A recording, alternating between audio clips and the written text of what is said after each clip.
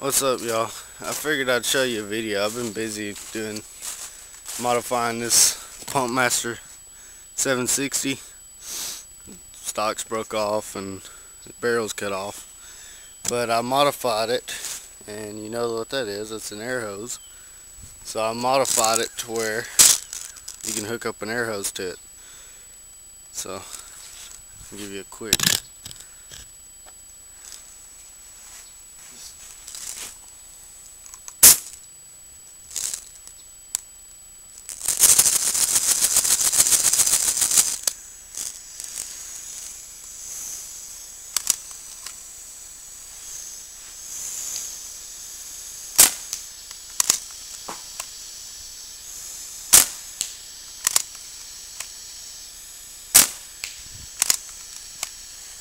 I don't know if you're able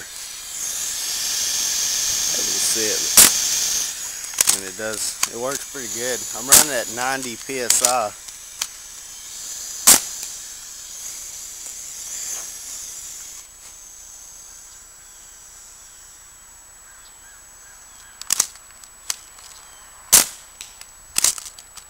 They're going a pretty good distance.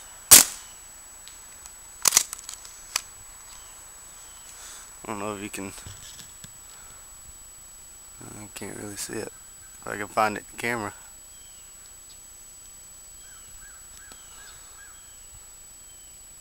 You barely can see it, but there's a jug up in the tree right there, that little white dot.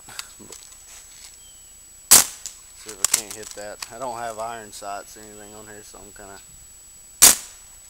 right under it. I'm kind of having to aim for it.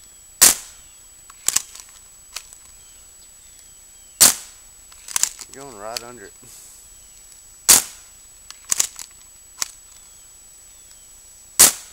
There we go. I don't know if y'all heard that. Here's another one.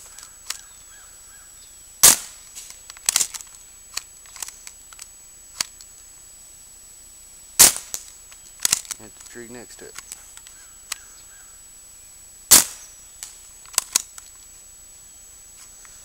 What I'm going to try to do next is figure out some kind of portable air tank to carry with me, because I got it hooked up to an 8-gallon compressor, so that's not very portable, but I hate to be carrying that 80-gallon around with me. But yeah, let's get a closer look of it.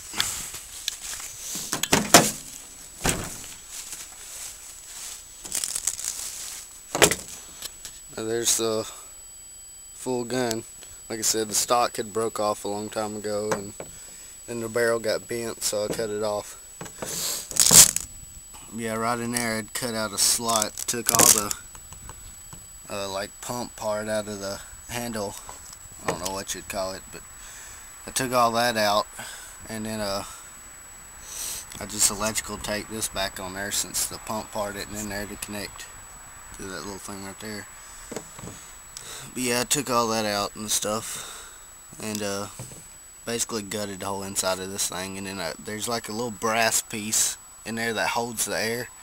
I took the front part, it screws in two pieces. I took the front part of it off, and then on the back piece, this when you cock this back, it's like the little hammer or something. I guess you could call it the firing pin in here, sort of, but it comes back, and then you close that, you pull the trigger, and then it comes forward, hits the back of that brass part, which pushes this little pin in that releases the air, and it goes up into the barrel right there. But I just kept that back piece of that brass, and then on the front of it I screwed one of these into it, the 1/4.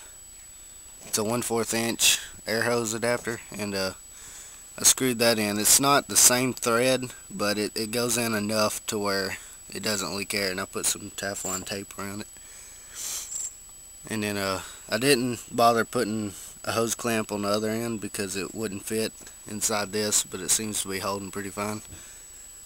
So yeah, and then this is just a piece of old pressure washer hose. But yeah, it's pretty simple. I mean, I was able to do it like overnight, basically.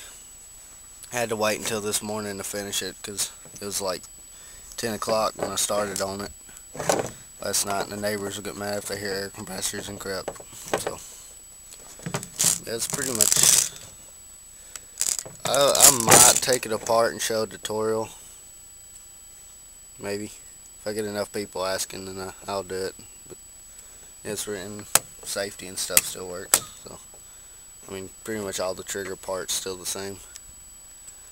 Yeah, it's pretty much all it is to it. See you guys.